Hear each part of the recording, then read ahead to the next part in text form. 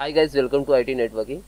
So in Windows 11, installation assistant don't work and facing some issues. So error is 0x8004111010. Okay, so how to fix? So guys, firstly you restart, proper restart, and then first step is go to setting, then system, and scroll down, troubleshoot, other troubleshoot, Windows update troubleshoot, and run.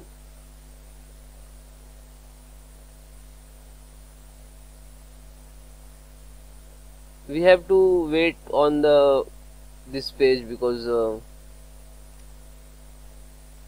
all services and all plugins were resets. Okay, so I just minimize and then second step.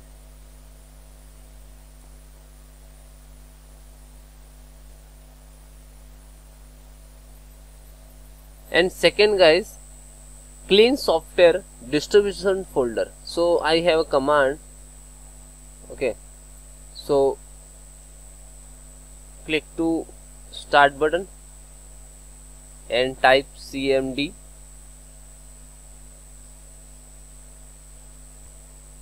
and right click to run as administrator.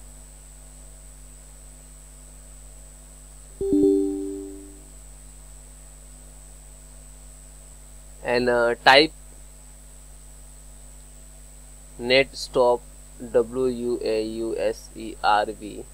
and type net stop and then second,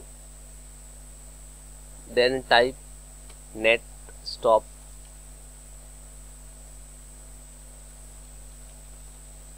bits, then enter.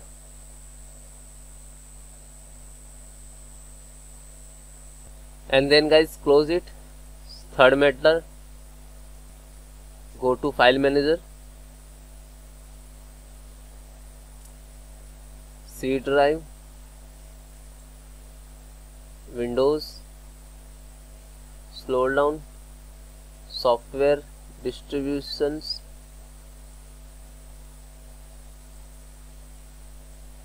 select all, shift delete and take continue. Okay, then you click skip.